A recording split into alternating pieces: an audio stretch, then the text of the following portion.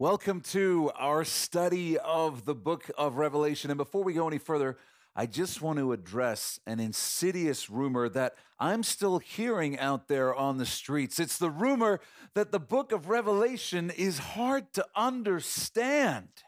But drivel, say we, for you see, the word revelation means that something has been revealed. And the first words of this book tell us exactly who it is that's being revealed. It's the revelation of Jesus Christ. And God wanted us to read this book so much that He promised anyone who would take the time to read and respond to it a special blessing. And we find that in Revelation chapter 1, verse 3. Let's claim it together. It says, "Blessed is he or she who reads the words of this prophecy and keep those things which are written in it, for the time is near." But God knew there would still be those who would say it's just too hard to understand. So to make this book simple to understand, the Lord also included an easy to follow outline. And we find that in Revelation chapter 1, verse 19. Let's read that. The outline begins with these instructions: "Write the things which you have seen." That was the resurrected and glorified Jesus in chapter 1. Then Jesus tells John, "I want you to write the things which are." That refers to the church age, which began on Pentecost around 32 AD, continues to the present day, and is prophesied in chronological order in chapters 2 and 3. And then lastly, Jesus says, "John, I want you to write about the things which will take place after this," events that will unfold after the church age ends. Now, when does the church age end? In Revelation chapter 4, verse 1. Let me read it to you. John writes, "After these things I looked, and behold, a door standing open in heaven. And the first voice which I heard," that was Jesus in chapter 1, "was like a trumpet speaking with me, saying, 'Come up here, and I will show you things which must take place after this.'" And up John goes, serving as a picture of the church who will be raptured to be with the Lord. And then Jesus takes all of chapters 4 and 5 to make sure we don't miss the fact that the church is with Him in heaven before He pours out His wrath on the earth. And that wrath begins to be poured out in Revelation chapter 6 and continues all the way up to Revelation chapter 19. That time period is known as the tribulation. It's 7 years long, and Revelation 6:16 tells us that those on the earth in that time who have rejected Jesus will understand that it is Jesus who is judging them, and they will refer to it as the wrath of the Lamb. So chapter 1 introduces the focus of Revelation, Jesus Christ. Chapters 2 and 3 take us through the church age up to the present day. The church goes up in chapter 4, verse 1. We see her in heaven, safe and secure with Jesus in chapters 4 and 5. And then wrath comes down in chapter 6. It lasts, as we said, all the way up to chapter 19, at which point Jesus returns to the earth in the event known as the second coming, which is going to happen next week, at least in our study of the book of Revelation. I should have been more clear. So don't miss it. I'll give you a little preview. If you love Jesus, here's how your story is going to end. "And they lived happily ever after." Thank you, Jesus, for that. Well, last time we learned that chapters 17 and 18 are parenthetical. That means the pause button has been pushed on the main narrative so that an angel can reveal to John the Lord's judgment of Babylon through events of the tribulation. And for the sake of clarity, if you missed our previous study, here's what you need to know about Babylon.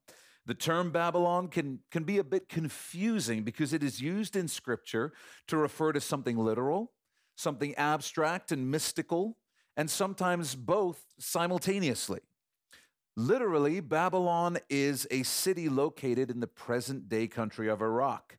It is one of the most notable cities of antiquity, serving as the capital of empires and a cultural center of the world for centuries. In the abstract and mystical sense, Babylon refers to the world system, all the systems established by the world's current ruler, Satan. We're talking about the world's systems of finance, government, religion, sex, entertainment, values, all of secularism. It's all Babylon mystically. Babylon was the birthplace of paganism and the First World Empire. It was ruled by the world's first tyrant, who we talked about in our previous study as well. It was a man named Nimrod. Last week, chapter 17 detailed God's judgment of religious Babylon. This week, chapter 18 will detail God's judgment of economic Babylon. The world's economic system is not impartial. It is not amoral. God's judgment of it is going to reveal that he considers it to be a great evil. I believe the world's financial system is one of the clearest evidences that man is not good and cannot save himself. We mastered global travel and trade instead of using it to solve inequality and elevate the human race. We used it to exploit the poor on the other side of the globe, creating a new class of modern-day slaves, putting even children to work. And why? Because we realized that thanks to these innovations, we could have more and pay less for it, while corporations became even wealthier and profit margins expanded. We created that system. We turned medicine into big business, creating a world where thousands of people die every day from diseases that we can cure, but don't, because the poor can't afford the medications. We created an agricultural economy where warehouses full of food rot in order to keep their market value inflated, while people starve within a day's journey by boat or plane. Under Satan's influence, we, the fallen people of the earth, created this system. Not God, us, collectively. And that system is so big, it's so wicked, it's so intricate that none of us will ever be able to truly reform it. We won't. The best we can do is replace it with a different kind of evil system, like communism. That's why we hope and pray and long for the day when Jesus rules the earth as king, because he is the only good king. Communism is not the answer. Socialism is not the answer. Capitalism is not the answer. Jesus is the answer. We need a good king. We need the only good king to come and reign over the earth. Write this down as your first fill-in, and then I'll explain it a little bit more before we get into the text. Revelation 18 details God's punishment of economic Babylon, the world's financial system. Revelation 18 details God's judgment of economic Babylon, the world's financial system. And as best we can tell, God will accomplish this by destroying the literal city of Babylon. Now, that statement can be a bit challenging for some to accept, because if you hop on Google Earth and take a look at the satellite view of Babylon today, you'll find that it consists of ancient ruins visited by less than 100,000 Iraqis per year, farmland because of its proximity to the Euphrates River, and a few small towns. There is not a lot going on there right now, and there's nothing big currently planned. While several pastors and authors claim that Antichrist will rule his empire from Babylon, there's nothing to indicate that in the biblical text. Rather, we see Antichrist occupying the rebuilt temple in Jerusalem, desecrating the Holy of Holies by using it as his throne room. And yet, I believe the text of Revelation 18 points to a literal Babylon being destroyed and her destruction resulting in the collapse of the world's economic system. Now, how is that possible, even hypothetically? Well, I'm obviously speculating, but I think of the relationship between Washington, D.C. and New York. Washington, D.C. is the legislative capital of the USA, but New York City is essentially her financial capital. It's entirely feasible that Antichrist could designate Babylon the financial capital of his empire. Imagine all transactions being processed through a software system headquartered in Babylon, a system that prevents anyone from buying or selling without the mark of the beast.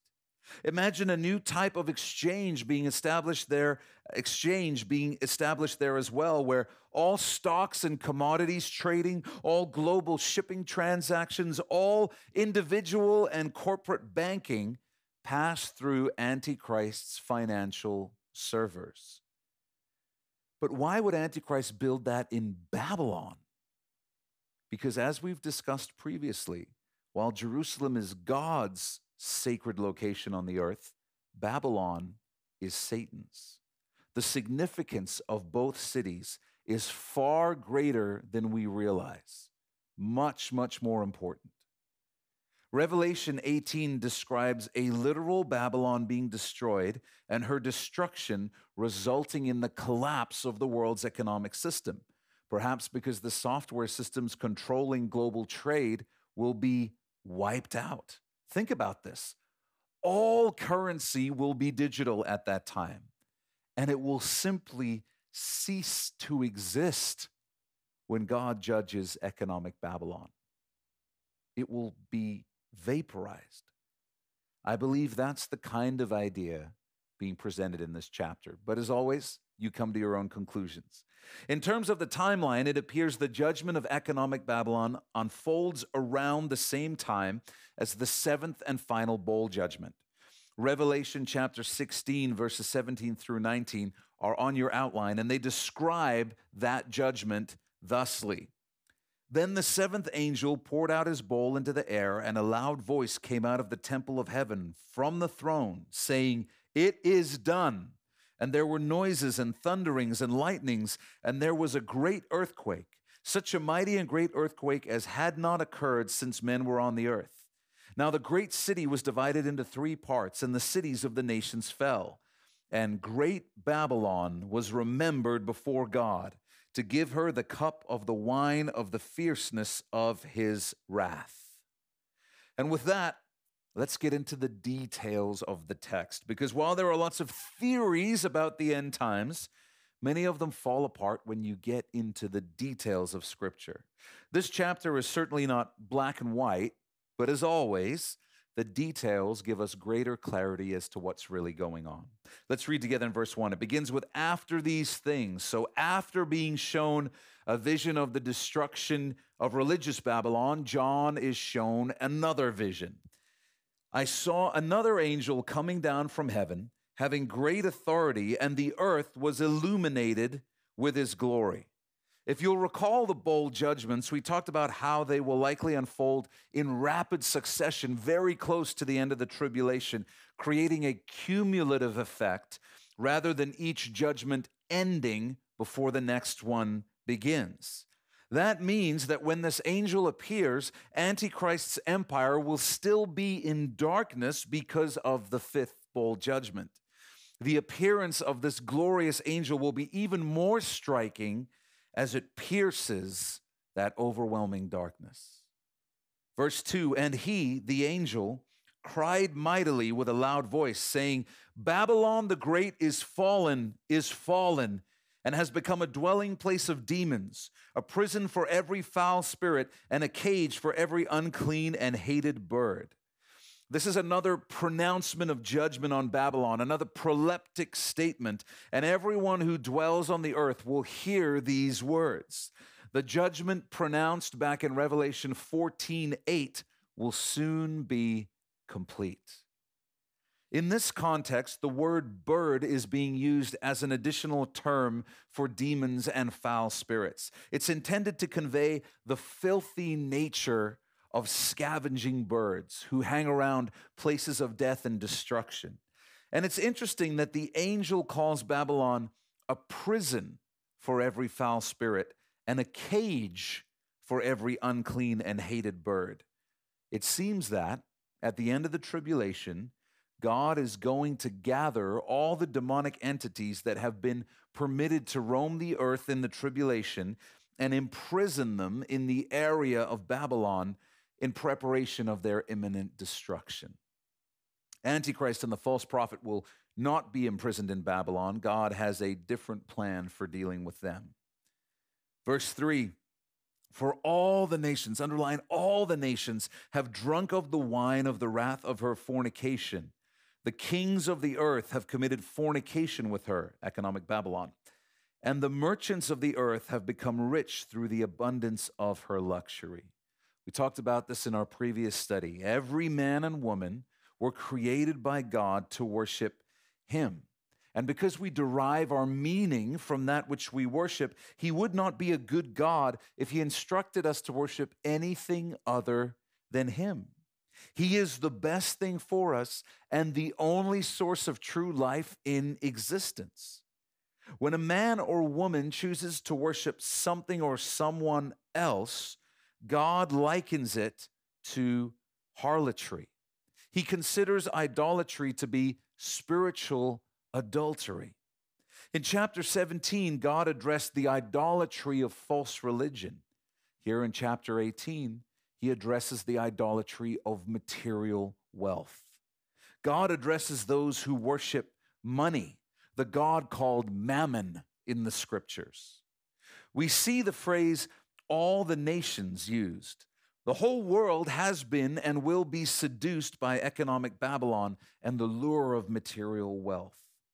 The biblical event that best parallels this chapter is ancient Babylon on the night she was taken by Cyrus the Great. The story is found in Daniel chapter 5, and it documents Belshazzar, a hedonistic and arrogant king, throwing a lavish party despite being aware of Cyrus's presence just outside the city walls. Belshazzar wasn't at all concerned because Babylon's walls were famously impregnable. A river ran through the city. They had so many supplies, it was said the city could survive a 20-year siege. Everyone in Babylon assumed they were untouchable. Well, if you know the story, you know that God crashed the party, wrote His judgment with His own finger on a wall, and then inspired Cyrus to cut off the flow of the river, allowing his army to walk under the walls of Babylon. Belshazzar and his pagan nobles were killed that very night, and Babylon fell. That's the picture here. Babylon will once again think herself impregnable, indestructible, and God will bring it to nothing in just one day. Here's the counsel God gives those who have turned to Him in the tribulation and are still alive on the earth at this time. Verse 4, and I heard another voice from heaven saying, come out of her, come out of Babylon, my people, lest you share in her sins and lest you receive of her plagues. I have the words of God underlined in my Bible there. God says, get as far away from Babylon as you possibly can because I'm about to destroy her. It's similar to the instructions that were given to Lot and his family to flee the city of Sodom. God's call to His people to come out of Babylon is timeless. It applies to us today. We live in Babylon, yet we are called to not be of Babylon. I'll say that again. We live in Babylon, yet we are called to not be of Babylon. The New Testament declares this over and over again, and I put some of those references on your outline for you to look up later. I'll highlight one example for you. When Jesus is praying for His disciples before He is arrested, He prays this to His heavenly Father. They are not of the world, just as I am not of the world. Sanctify them by your truth. Your word is truth. If you're going to follow Jesus, you must view yourself as being not of the world. That means that although we live in this world, for now, we don't live and work and build and store up stuff as though this is our forever home. But how do we practically live in this world without getting caught up in this world? How do we use money but not be used by the world's money? Jesus' request of his heavenly Father on our behalf gives us the answer. He prayed, "Sanctify them by your truth. Your word is truth." In the tribulation, God's word will give direction to believers, just as it does today. It lays out a path, a way of living that allows us to live in Babylon without becoming part of Babylon. How do you avoid getting caught up in religious Babylon? Believe and practice what the word commands regarding spiritual matters. How do you avoid getting caught up in economic Babylon? Believe and practice what the word commands regarding financial matters. Make a note of this. God's word illuminates a way to live in Babylon without becoming part of Babylon.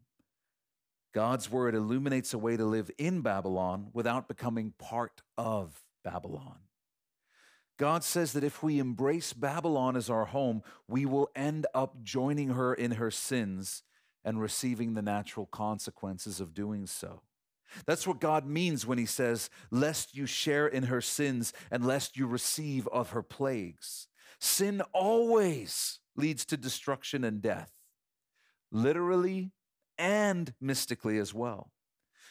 So if you embrace a culture that loves sin, destruction, and death, those things, sin, destruction, and death, are going to show up sooner or later in your life, in your relationships, in your finances. This is the same warning God repeatedly gave the Israelites, and they never seemed to listen. God warned them, don't intermarry with the surrounding pagan cultures. Don't mingle with them, because you will be seduced by their wickedness and join them in it. We talked about this a couple of weeks ago when we talked about how pastors fall. Don't think too highly of yourself. Don't think you can take fire in your lap and not be burned. Don't fall in love with Babylon, because you won't change Babylon, but Babylon will change you. Let me say that again. You won't change Babylon, but Babylon will change you. According to the scriptures, Babylon will stand until Jesus tears it down. Therefore, until that day, we are called out of Babylon. Verse 5, "For her sins have reached to heaven, and God has remembered her iniquities." Underline that word, remembered. When you give your life to Jesus, you receive forgiveness for every sin you've committed and will commit. That debt was paid by Jesus on your behalf on the cross. Those sins are not hanging over your life, and they will not follow you into eternity. Thank God for that. But the sins of those who reject Jesus hang over them, never disappearing into the passage of time, but rather waiting for the inevitable day of judgment. The Lord says that the sins of Babylon have piled up like a tower reaching to heaven, demanding a response from him. God remembers every evil committed by Babylon and those who have fornicated with her. He remembers every genocide, every abuse, every disease that could have been cured, every slave trader, every bit of human oppression and exploitation, and he will judge it all. He will judge it all. Verse 6, "Render to her just as she rendered to you, and repay her double according to her works. In the cup which she has mixed, mix double for her. In other words, because Babylon's wickedness was extraordinary, it is just that her punishment be extraordinary as well. In the measure that she glorified herself and lived luxuriously, in the same measure give her torment and sorrow. For she says in her heart, I sit as queen and am no widow and will not see sorrow. Therefore her plagues will come in one day, death and mourning and famine, and she will be utterly burned with fire, for strong is the Lord God who judges her. Verse 7 describes the appeal of economic Babylon, the reason people worship and fornicate with her. It's the enticement of living luxuriously and having a life where wealth insulates and protects you from the trials of life experienced by ordinary people. It's the lure of glory and prestige, feeding the insatiable appetite of one's ego. And yet the Lord declares that Babylon will be utterly burned with fire. And those who worship her are destined for a similar fate in eternity. Would you make a note of this? Verse 8 tells us that economic Babylon will burn to the ground in a single day. It will burn to the ground in a single day. Verse 9, the kings of the earth who committed fornication and lived luxuriously with her will weep and lament for her when they see the smoke of her burning, standing at a distance for fear of her torment, saying, Alas, alas, that great city Babylon, that mighty city, for in 1 hour your judgment has come. Notice that the kings of the earth and the merchants do not mourn in repentance or lamentation over their idolatry. They mourn over the destruction of Mammon, the god they devoted their lives to serving. Verses 9 and 10 and 15 and 16 are the strongest indicators that we're talking about a literal city, as the kings of the earth and the merchants are described watching from a distance as Babylon burns, fearing coming any closer lest they share in her fate. This is clearly describing the destruction of a literal Babylon, not just a mystical Babylon. We also see the word city used repeatedly in this chapter, and there are several Old Testament prophecies that foretell the permanent destruction of a literal Babylon. For example, I put it on your outlines, Isaiah prophesied, Babylon, the glory of kingdoms, the beauty of the Chaldeans' pride, will be as when God overthrew Sodom and Gomorrah. It will never be inhabited, nor will it be settled from generation to generation, nor will the Arabian pitch tents there, nor will the shepherds make their sheepfolds there. How did God destroy Sodom and Gomorrah? By raining fire and brimstone from the sky. That's what's going to happen when Babylon is utterly burned with fire. We also know Isaiah's prophecy hasn't been fulfilled yet because there are people living in Babylon right now. But when God is through judging her, as described in Revelation 18, nobody will ever set foot there again. Verse 11, and the merchants of the earth will weep and mourn over her, for no one buys their merchandise anymore. The merchants of the earth, those who sell things, won't mourn over their sin. They won't repent. They'll mourn over the loss of their wealthy customers, because the world financial system will be eviscerated. It will cease to exist. Apparently, the elites of the world were the ones these merchants were selling to. We know that because we're told in the next 2 verses what kind of items these merchants were selling. It says, merchandise of gold and silver, precious stones and pearls, fine linen and purple, silk and scarlet, every kind of citron wood, every kind of object of ivory, every kind of object of most precious wood, bronze, iron, and marble, and cinnamon and incense, fragrant oil and frankincense, wine and oil, fine flour and wheat, cattle and sheep, horses and chariots, and bodies and souls of men. This list includes things like gold and silver, diamonds, the finest fabrics, the most expensive and exotic building supplies, ivory, specialty woods and metals, marbles, etc. The most expensive spices and fragrances, the best wines, the purest cooking and baking ingredients, livestock, exotic cars, private jets. And then you reach this strange phrase, bodies and souls of men. Greek scholars generally agree that bodies should be translated slaves. The phrase souls of men refers to the essence of a person, their life, their mind, their heart. The scholars that I agree with deduce that these terms are being used together to point to sex trafficking. That's what we're most likely talking about. The items on that list are almost all high-end items enjoyed by the world's elite, and we'll revisit that later. In verse 14, God speaks this judgment over economic Babylon and those who worship her. The fruit that your soul longed for has gone from you, and all the things which are rich and splendid have gone from you, and you shall find them no more at all.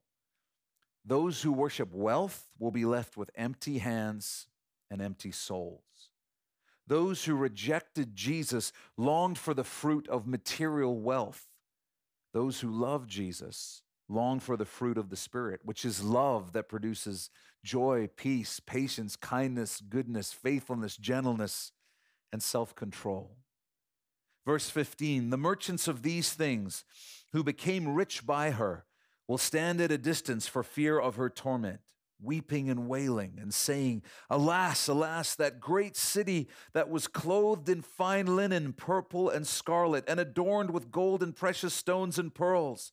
For in 1 hour, underline this, such great riches came to nothing. Every shipmaster, all who travel by ship, sailors, and as many as trade on the sea, stood at a distance and cried out when they saw the smoke of her burning, saying, what is like this great city? They threw dust on their heads and cried out, weeping and wailing and saying, alas, alas, that great city in which all who had ships on the sea became rich by her wealth. For in 1 hour she is made desolate. And here's how the saints, the church, you and me, are told to respond. Verse 20, rejoice over her, O heaven, and you holy apostles and prophets, for God has avenged you on her. Apparently, if you love the Lord, if you love righteousness, then you will rejoice when the world economic system comes tumbling down. We will rejoice when the righteousness of heaven invades earth and triumphs over evil. We will rejoice when Jesus is exalted and the way is made straight for his return to reign as king over the earth. Verse 21, then a mighty angel took up a stone like a great millstone and threw it into the sea, saying, thus with violence the great city Babylon shall be thrown down and shall not be found anymore. This angel is creating a visual metaphor of what Babylon's destruction will be like. A millstone was about 4 to 5 feet across and about 1 foot thick. And this angel throws a millstone into the ocean. There's a massive, sudden impact. And then this millstone disappears beneath the waters, never to be seen again. So shall Babylon's final destruction be. Verse 22, the sound of harpists, musicians, flutists, and trumpeters shall not be heard in you anymore. No craftsman of any craft shall be found in you anymore, and the sound of a millstone shall not be heard in you anymore. If a rebuilt Babylon becomes the world's financial capital, it will certainly attract the elite. And from this verse, we learn that until she's judged, Babylon will be filled with the sounds of parties and entertainment in the Great Tribulation, much like Babylon while Cyrus was waiting just on the other side of their walls. Verse 23, the light of a lamp shall not shine in you anymore, And the voice of bridegroom and bride shall not be heard in you anymore. For, underline this, your merchants were the great men of the earth. Now, isn't this an interesting bit of Bible prophecy?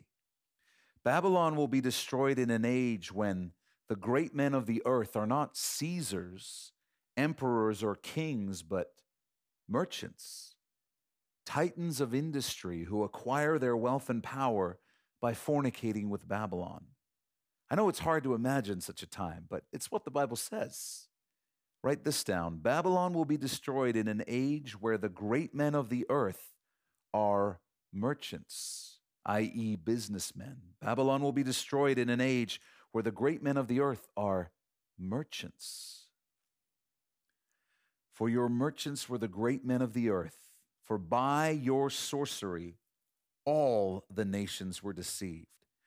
Everyone who doesn't belong to Jesus will fornicate with economic Babylon because they will be seduced by the appeal of material wealth.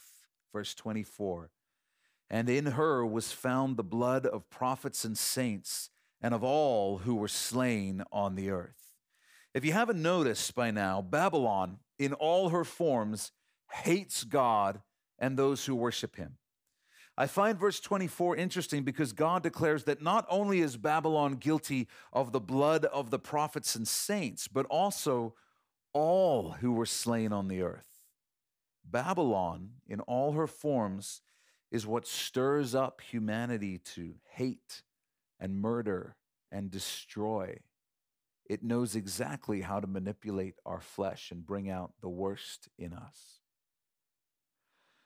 You know, there's an old saying, public policy makes the world go round. I'm sorry, I messed that up. I meant to say democracy makes the world go round.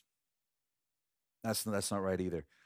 Honest business makes the world go round. Now I remember.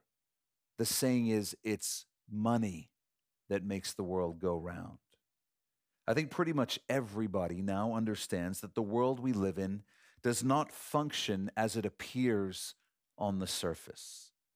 The direction of the world is not determined by democratically elected politicians. And if you're a Christian, you should definitely be aware of this because Scripture tells us that Satan is pulling the strings behind the scenes and he uses people to do it. 1 John 5:19 tells us the whole world lies under the sway of the wicked one. If you're concerned about powerful people trying to take over the world and seize control by fornicating with economic Babylon, you need to remember what the Bible says. Paul writes in Ephesians 6, we do not wrestle against flesh and blood, but against principalities, against powers, against the rulers of darkness of this age, against spiritual hosts of wickedness in the heavenly places. Stopping evil people will not bring down economic Babylon because the driving forces behind it are spiritual. We must understand this. We need to learn how to fight in the spiritual arena, using weapons like prayer and worship and the declaration of God's word. I said this earlier, but I want to say it again. According to the Bible, according to God, Babylon in all her forms will exist and only grow in power between now and the end of the tribulation. She will not be stopped until Jesus steps in and destroys her. I can't think of anything more foolish than spending one's time, money, and energy working against the fulfillment of biblical prophecy. If God has ordained it, it's going to happen. It's going to happen. So what are you saying, Jeff? Are you saying we're just supposed to do nothing? Are we supposed to not resist evil? I'm not saying we're supposed to do nothing. Far from it. I'm saying that Jesus has revealed in his word what we are called to do, how we're called to live, and how we're called to fight. Jesus told his followers, including you and me, do business until I come. In other words, Jesus said, be about my business until I come. That means don't check out. Don't hide in a bunker. Don't build a compound and disappear, no matter how appealing that might sound right now. Live for Jesus according to his word and represent his kingdom wherever you find yourself. We are heaven's ambassadors, and we are called to shine the light of God's kingdom in our little spheres of influence. We're called to bring mercy and grace and justice to our little spheres of influence. Our relationships, our marriages, our families, our churches, our social circles, our workplaces, our schools. Jesus said, you are the light of the world. A city that is set on a hill cannot be hidden, nor do they light a lamp and put it under a basket, but on a lampstand, and it gives light to all who are where? In the world? No. It gives light to all who are in the house. In the house. When you're immature in the faith, you get frustrated when you hear that and think, well, I want to do something bigger. I want to bring a revolution that changes everything. I want to kick Babylon out of my country. When you become mature in the faith, you look at your relationships, marriage, your family, your church, your social circle, your workplace, your school, and you think, reflecting the light of Jesus in these places is more than enough of a challenge to keep me busy for the rest of my life. Every now and then, God calls us to walk through a door that leads to somewhere of incredible influence. But that's not the norm for 99.99999% of the time. Our calling to represent heaven is in our little sphere of influence. Spiritually, it has been night on the earth since Adam and Eve fell into sin. It's night right now. It's dark on the earth, and it will only turn to day when the light of the world, Jesus Christ, returns to usher in the new day of his millennial kingdom. Don't try to find a light switch that will illuminate the whole world. Try to let your light shine in the little sphere of influence that God has given you. That's the call. That's the call. In verse 7, we read of the arrogance of those who have placed their trust in the world, in wealth. She says in her heart, I sit as queen and am no widow and will not see sorrow. That sounds a lot like the tone struck by the last days church, the age we're living in, back in Revelation chapter 3, verses 17 to 22. Do you remember what Jesus said to the church at Laodicea, the church that loved the world system? Turn with me, if you would, back to chapter 3, verse 17, and let's read it together. This is Jesus speaking. Revelation chapter 3, verse 17, he says, you say, I am rich, have become wealthy, and have need of nothing, and do not know that you are wretched, miserable, poor, blind, and naked. I counsel you to buy from me gold refined in the fire, that you may be rich, and white garments that you may be clothed, that the shame of your nakedness may not be revealed. And anoint your eyes with eye salve, that you may see. As many as I love, I rebuke and chasten. Therefore be zealous and repent. Behold, I stand at the door and knock. If anyone hears my voice and opens the door, I will come into him and dine with him, and he with me. To him who overcomes, I will grant to sit with me on my throne, as I also overcame and sat down with my Father on his throne. He who has an ear, let him hear. Let me just remind you of some basic truths about material wealth. It cannot satisfy your soul. It cannot bring you peace with God. And it's all going to burn in the end. And you can't take it with you. Jesus said, what will it profit a man if he gains the whole world and loses his own soul? And Jesus told this parable. The ground of a certain rich man yielded plentifully. And he thought within himself, saying, what shall I do, since I have no room to store my crops? So he said, I'll do this. I will pull down my barns and build greater, and there I will store all my crops and my goods. And I will say to my soul, soul, you have many goods laid up for many years. Take your ease, eat, drink, and be merry.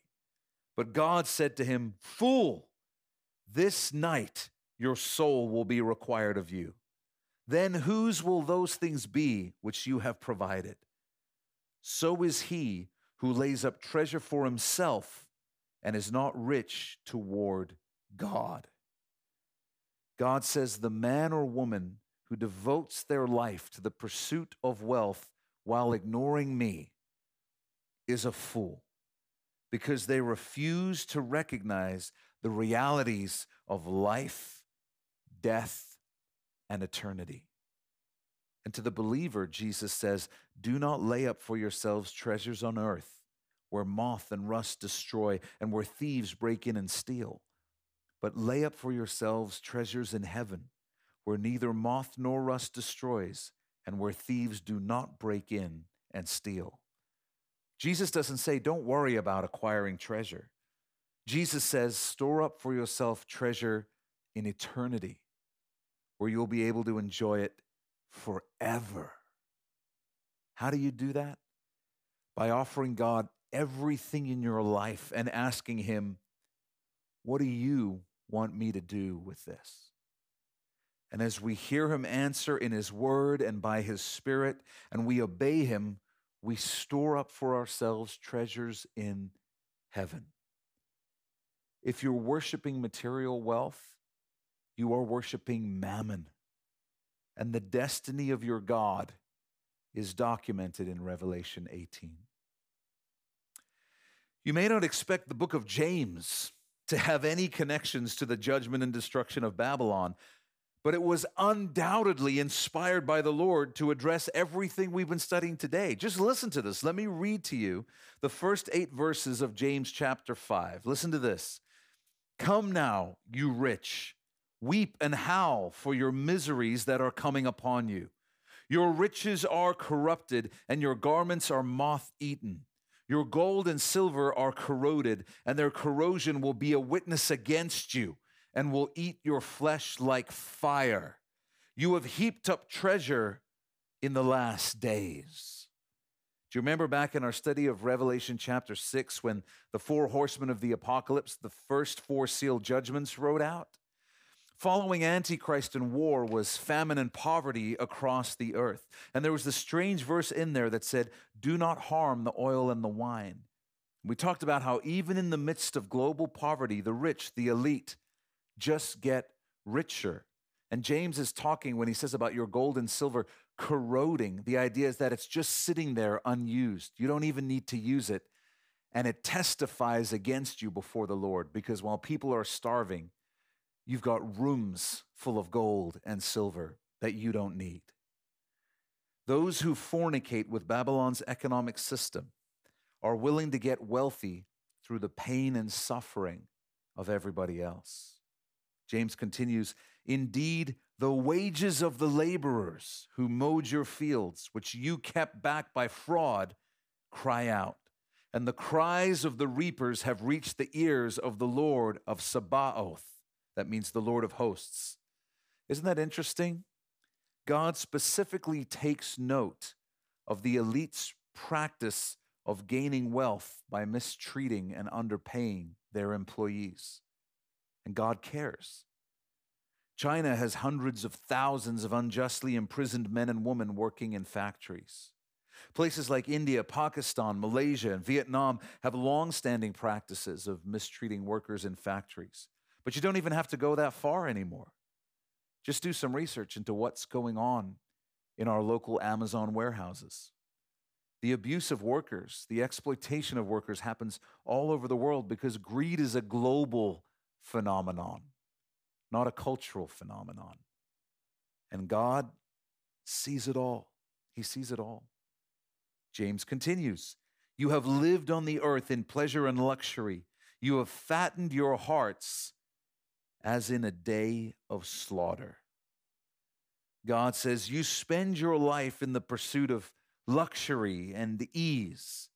The truth is, you're like a pig who thinks he's enjoying a life of endless buffets when the reality is that you're just being prepared for the slaughter. You have condemned, you have murdered the just.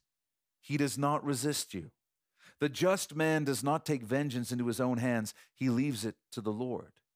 The wicked, wealthy man thinks he's getting away with taking advantage of the just man. But Revelation 18 tells us the Lord sees, the Lord remembers, and the Lord will judge. In light of that, James addresses you and me, and I put this on your outlines. Therefore, in other words, because of everything I've just told you, in light of what I've told you, be patient, brethren, until the coming of the Lord. See how the farmer waits for the precious fruit of the earth, waiting patiently for it until it receives the early and latter rain. You also be patient. Establish your hearts, for the coming of the Lord is at hand. I'm so thankful that the Lord has given us His word and made these things plain to us. The secret knowledge that the world's elite believe they have, it's nothing compared to what God has revealed to His adopted sons and daughters. For you and me, God has pulled back the curtain and revealed to us how the world really works and where the world is really going. And I'm so thankful the Lord has revealed to me the emptiness of Babylon.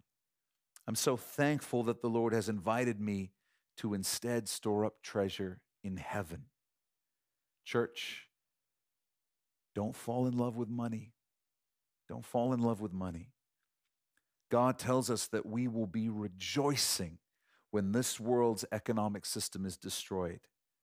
Don't fall in love with something that will never satisfy and is destined for destruction.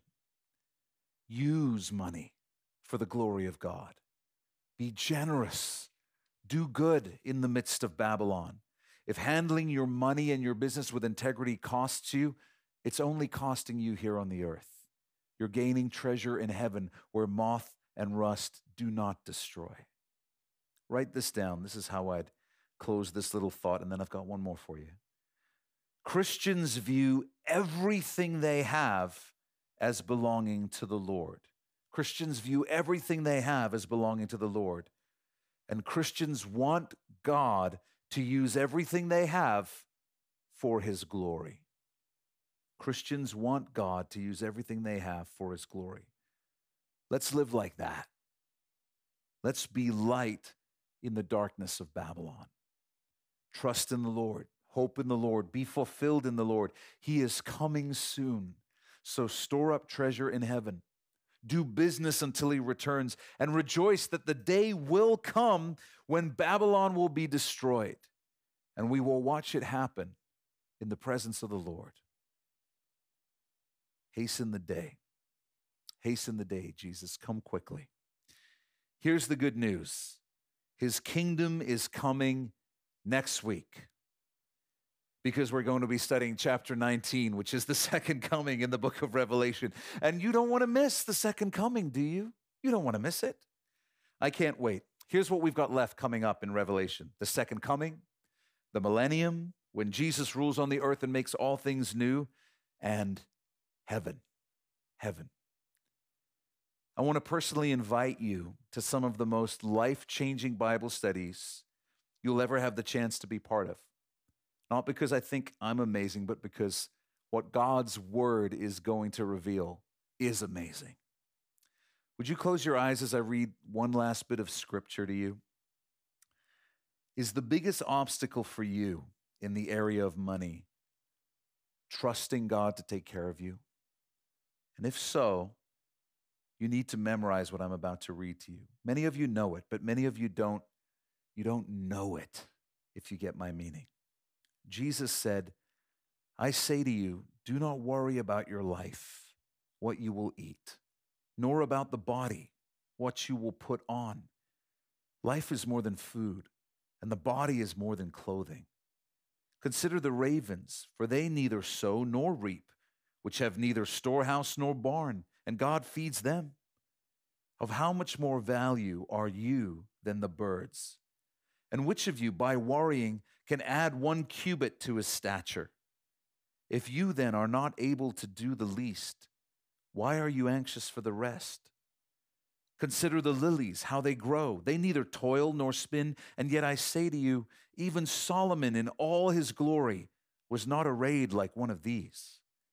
If then God so clothes the grass, which today is in the field and tomorrow is thrown into the oven, how much more will he clothe you, O you of little faith?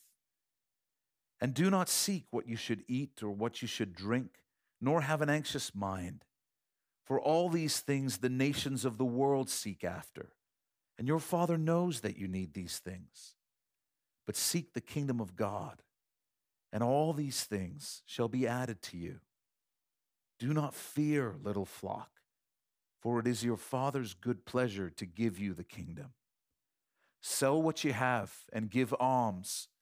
Provide yourselves money bags which do not grow old, a treasure in the heavens that does not fail, where no thief approaches nor moth destroys. For where your treasure is, there your heart will be also. Let's pray. Father, as always, thank you so much for your word. And thank you for your promise and the reminder that you are a loving and good Heavenly Father who takes care of his children, who knows what we need and loves to provide it. And Lord, we want to be children whose treasure is in heaven. So I pray right now, if there's just anything in any of us that is chasing after material wealth, being hypnotized and seduced by Babylon, Lord, would you reveal it to us? Would you forgive us? Would you lead us to repent? And would you shift our focus back on you? Thank you, Lord, that we are a blessed people because we have you. We are rich in the only ways that actually matter. We have you, so we're rich in love. We're rich in grace. We're rich in peace. Thank you that you love to give good things to your children. So, Father, I pray right now and in this moment that by your Spirit, you would just touch every single one of our hearts and remind us that you are good and you are better than everything that the world is offering. Jesus, we love you. Thank you for loving us first. Keep our minds on you. It's in your name we pray. Amen. Thanks for being with us for this message. It's such a joy to know that you're out there growing in your knowledge, understanding, and love of the Lord along with us. Before you go, I want to share just a few quick things with you. If you've never given your life to Jesus, you need to stop whatever you're doing right now and go to gospelcity.ca/gospel. You'll find a short video there that will tell you all about what Jesus has done for you and how you can begin a life-changing relationship with him today. It's going to be the greatest information that you've ever received in your life. So if you've never given your life to Jesus, go there right now. If you're enjoying these Bible studies and you know some people who you think would also enjoy them, consider inviting them to study with you. You can get together in someone's living room once a week and experience the joy of studying God's Word along with other believers and growing together. And if you're being blessed by the teaching ministry of Gospel City Church, we'd love to hear about it. Your encouragements and testimonies encourage our congregation who invests so much in helping make resources like this available. And it blesses those of us who pastor the church as well. So send us an email at info@gospelcity.ca. And then finally, if you'd like to support the teaching ministry of Gospel City, you can do so at gospelcity.ca/give. Hey, we love you, Uppercase C Church. Be blessed.